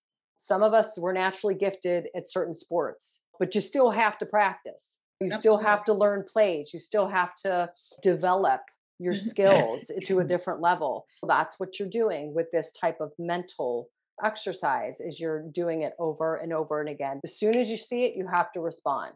And Yeah, then you once have you to do stop that, it's like memory. It's like when you're weight training, muscle has memory. You take some time off, you get back in the gym, next thing you know, boom, your muscle's back. Yeah, and So, then you can be saying something like you can be saying a phrase that you've always said, "This makes me sick." mhm. Well, it doesn't really make you sick, but if you say it often enough, you will Yeah, get sick. yeah, You have exactly. to retrain your verbiage of, Yeah. "Oh, I don't like that," rather than "This Mhm. makes me sick," Yeah. or "I need to think about this a little bit differently than I have before," Mhm. rather than "This makes me sick," or "You're killing me," Yep. that kind of thing. People just do this without thinking about it. Yeah, because And the subconscious doesn't know any different. It doesn't mm-mm. know you're being sarcastic. It doesn't know sarcasm. It Yeah, just takes yeah. everything literally. And So, and yeah, yeah, that's and one thing I I had think to learn. yeah, I think people might benefit from reading the second part of the That's a Lie program on my Okay. blog. I'll put that in the show description. Yeah, there's Okay. a link at the bottom of the That's a Lie blog that goes to that one. Okay. So all they have to do is click on that and read that. It's not a long read, it's 5 or 6 pages maybe, but there's lots of Okay. pictures and illustrations in there. Okay. I like to write with illustrations as much as possible because it helps people visualize. Yeah, it helps me because I'm a very visual person. I Yeah. really like the illustrations on your website. Let's see. A lot of this we already answered. Now, I do want your opinion. This question here is the predatory intelligence an aspect of some elaborate alchemical process which, on a macro scale, maintains our reality's harmonious balance, in which it acts as an initiation program. It's like an initiation program built into the Earth's environment where the detection of the predator triggers a shamanic gene in someone, regardless if they have the support structure to nurture the gifts. Do you feel, looking back, that you somehow went through an initiation with some of the negative things that happened? Well, these were horrific things. I'm not trying to make light of that, Mhm, but mhm. I'm saying, looking back, can you see at all any type of initiation that was triggered alchemically, transformed you? Yeah, I do within myself, and then I recognized it in other people too. Okay, The good. the initiation is what happens when you get attacked, and then the attack will sometimes bring out some of your unconscious problems, the problems that we have throughout our lives. It brings up the ugly past, and it brings up the things that you're still hanging on to, and it's bringing up old garbage and old baggage and stuff you haven't quite gotten rid of. And when it continues to be brought up, and then you stop and realize, okay, this isn't coming from me.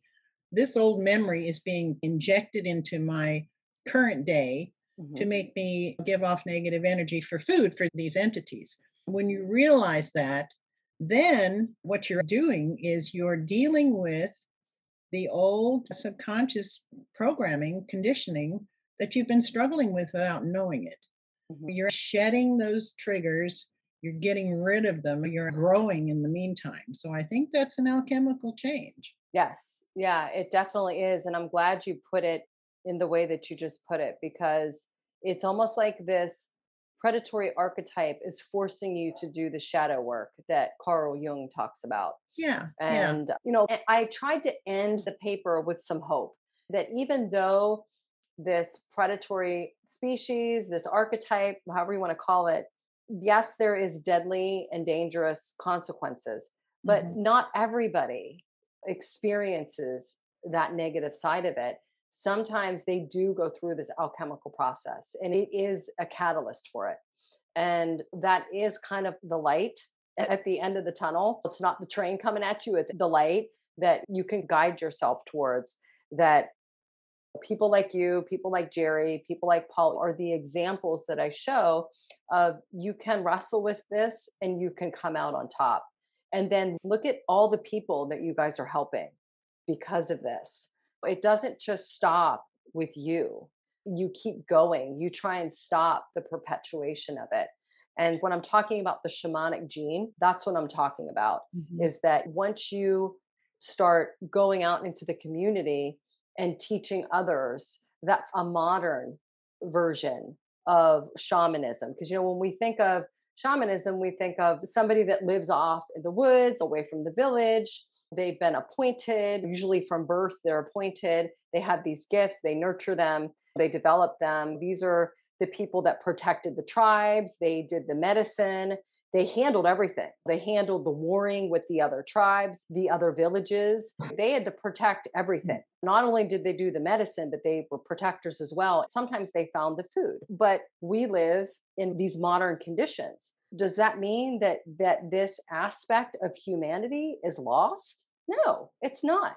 It just has to come through us in a different way. I look at somebody like you and somebody like Jerry and Paulino, those three examples of this is the way that shamanic gene manifests in this type of environment, this digital age. It's the way in which it functions in this time period. I don't think that way of living is lost. I think it's just evolved and adapted.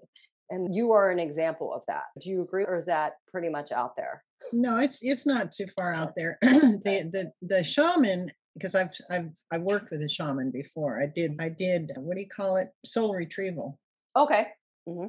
And it was really, really interesting and very beneficial. But what I noticed about this shaman is that it was a female, and she actually traveled with me Hmm. on my spiritual journey, my searching for the different aspects of soul that had left. Because Uh-huh. when you're traumatized, they say, You split. when you're Mhm. traumatized, your soul's like, I've had enough of this. I'm gone. I'm out of here. Yeah. And then they leave. And then I was studying up on this, and then I noticed in myself that I kind of felt, even though I'd been through all this and I'd conquered all this, I still kind of felt a little empty. Hmm. And so I thought, well, let me just give this soul retrieval thing a try. And because I'm scientifically minded, right? Yeah. I like to try things to see if they're valid. I've spent 6 days and nights at the Monroe Institute to see if out of body travel was actually real. Hmm. And and of course I found out that it is. So with the shaman, as I understand it, they will travel with you on your journey to make sure Hmm. that you don't end up in any danger, Yes. because they'll help you. If they leave you alone until you end up in some kind of dangerous situation. Hmm. And that's Okay. what she explained to me. So I could kind of feel her presence, but it wasn't obnoxious, it wasn't in the Hmm. way. And so I think that's the difference between what Jerry and Paul and I are, and other people are doing. My greatest joy is to help other people see that they're not living on this planet alone, Hmm. that the feelings that they're getting are not necessarily coming from them. And most of the time, they're not. If people know that and realize that, they will actually take this spiritual leap into more awareness, expanded awareness of who they Hmm. are. And they will realize that they are the ones that have the power. And it's the Essenes called it inner technology, and it's the inner technology that create, and there's a language that is with the universe that is our emotions. It's an emotion combination of the thought and emotions together. Hmm. The Heart Math Institute has been studying on this for many years. And when you have that connection and you realize that that's the language with the universe is not in words, it's in emotions. Mhm. When you have a desire and you put some emotion into it, then you can create That it. gives it the fuel that That like gives it the fuels, fuel. yeah. That's yeah, Mhm. that's the language that connects with universe, because universe is all energy, Mhm. and in all kinds of forms, whether it's plasma form or electromagnetic form or whatever form it is, it's energy that Yeah. that hasn't become manifest into something solid yet. It's a potential. They call it a potential. Yep. I'm glad you brought up the spectrum because I do remember I put that in my paper. I took that from your book. It was on page 133, and you show the light spectrum, and it Yeah, shows the little teeny tiny bit that we see, yeah, and then yeah, that vast majority of what we don't see. And that's where these time storms and this hidden predator operate from. yeah. Now, I read a Yeah. book from it. It was written by a physicist, and I don't remember which one now because I read several physics books. Mhm. Anyway, he was It's giving okay. a comparison of how much our eyes see compared to the whole light spectrum. And he took the example of the Empire State Building. That's the whole light spectrum. And how much of that do we see? Mhm. Well, in comparison, we see the amount that a flea would cover on a windowsill. Wow.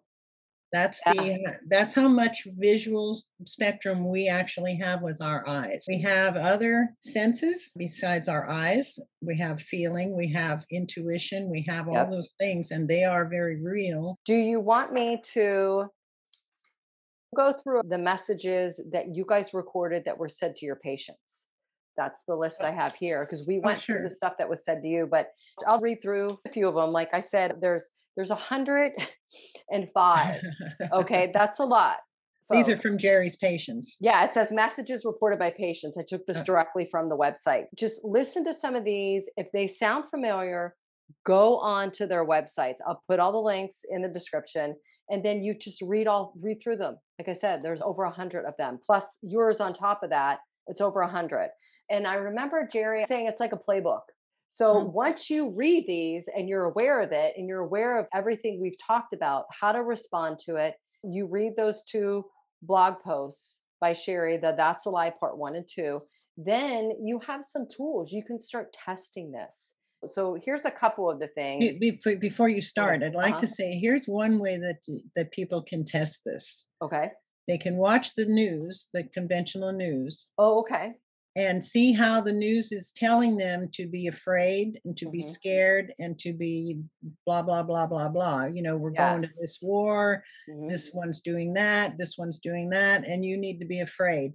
You've Yes. got a food shortage, you need to be afraid. Everything is you need to be afraid. They may Hmm. not say those words, but that's what they're Yeah. projecting, is you need to have fear inside of you, and that way you'll follow our instructions, and that Hmm. is those entities feeding you through them, and they Yes. don't even know it. Yeah. That's the terraforming that I was That's talking yeah. about.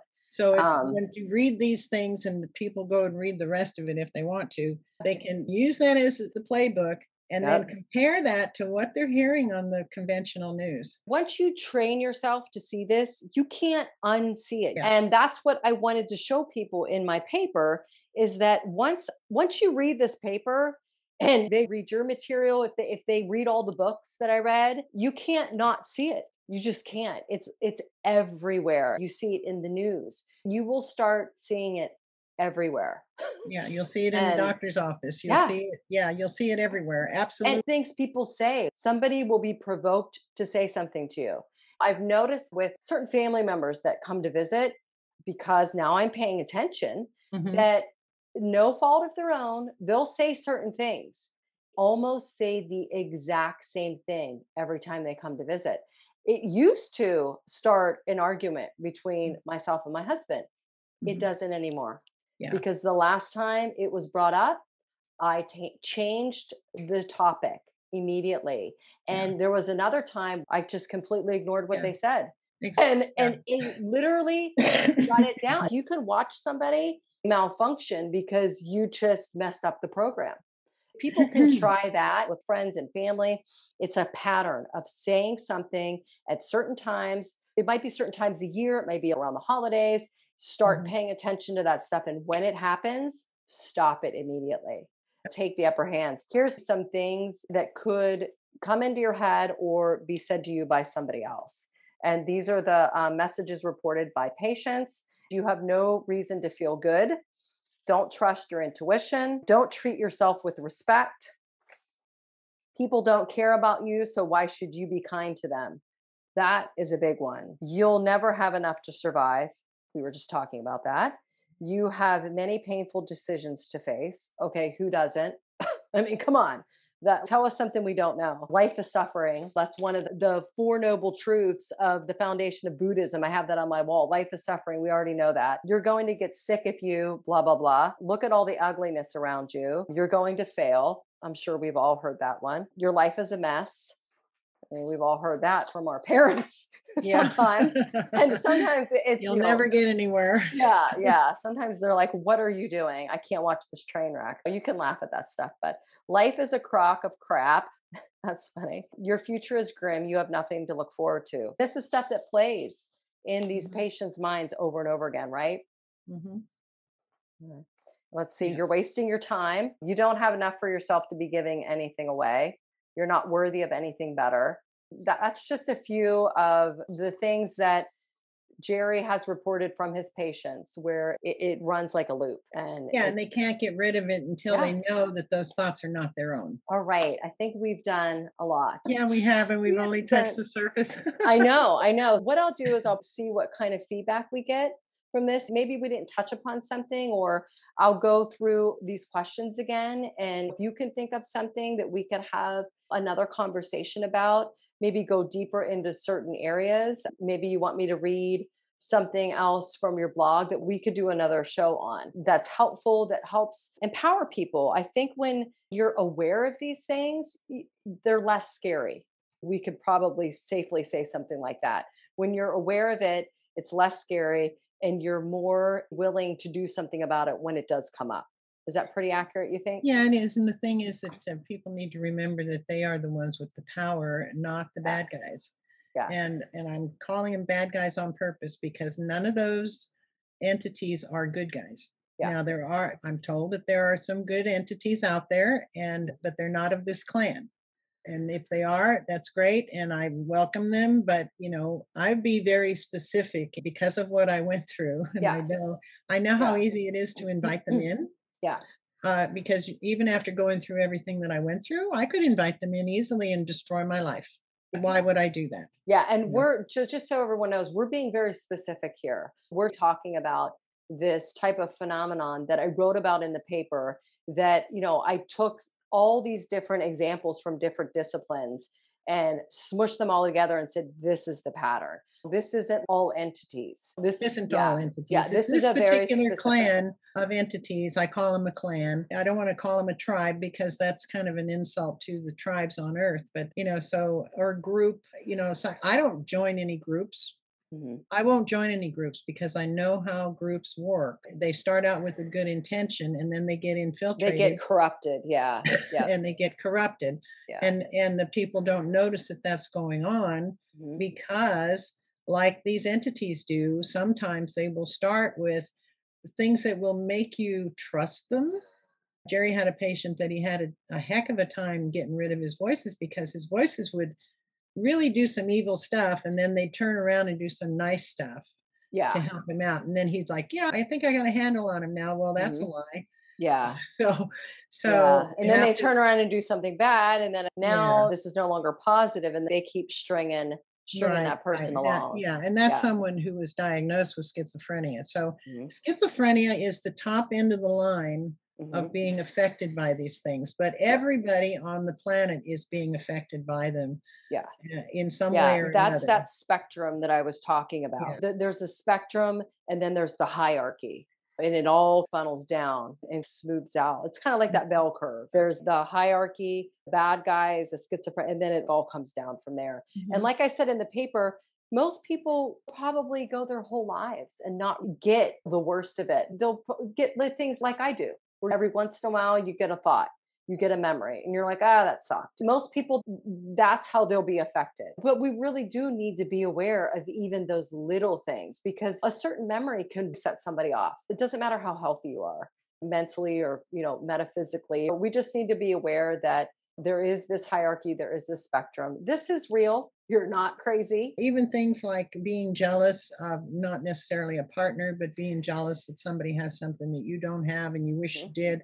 Yeah, being Uh, resentful, being, yeah, yeah. yeah. Somebody says something, and or even you read an article on the news, and you're like, oh God, they're just so stupid. Well, maybe they are, and maybe they aren't. Maybe they're Yeah. being influenced by these demons, and Mhm. like you can call them any name you like. Yeah. The Christians would probably call them demons, which they're pretty Mhm. close to demons as far as I'm concerned. The Gnostics call them archons, and so Yeah. I can call them archons. They're all the Yes. same. They're all the same. We're Yeah. all Yeah. the same I group. think I have like 2 paragraphs of just the different names of what they're called all across the globe. The globe, It's, yeah. yeah, there's a name in every walk of life has a Hmm. name for this. All of our Absolutely. ancestors knew about this. This Hmm. is nothing new, people. It's No, just that, this goes yeah, back thousands of years old, and I don't yes. know if they originated on Earth for the benefit of us growing Hmm. and growing spiritually, or if they came to Earth from another place. I don't know that answer. Yeah. I don't think, and honestly, those kinds of questions, I don't think we're ever going to get an answer to. I don't really think And they're important, yeah, actually. yeah, They're and here. They're here. The yes. fact is, they're here. Yeah, exactly. I remember, I don't know if you know David Jacobs. He does a lot of hypnotherapy work with abductees. And he was asked a question like that. And he was like, you know what? It doesn't matter where they come from, they're here. Yeah. It's a problem and we have to deal with it. Does it really matter what planet No. they came? I mean, it was hilarious the way he said that. It really doesn't matter because does it change the situation? No, it doesn't. We still have to deal with it. It is fun to think about where did they come from, but in the end, it's something we do have to deal with. And I think that to close this off, you've done a brilliant job dealing with it. I'm so glad you shared as much as you did.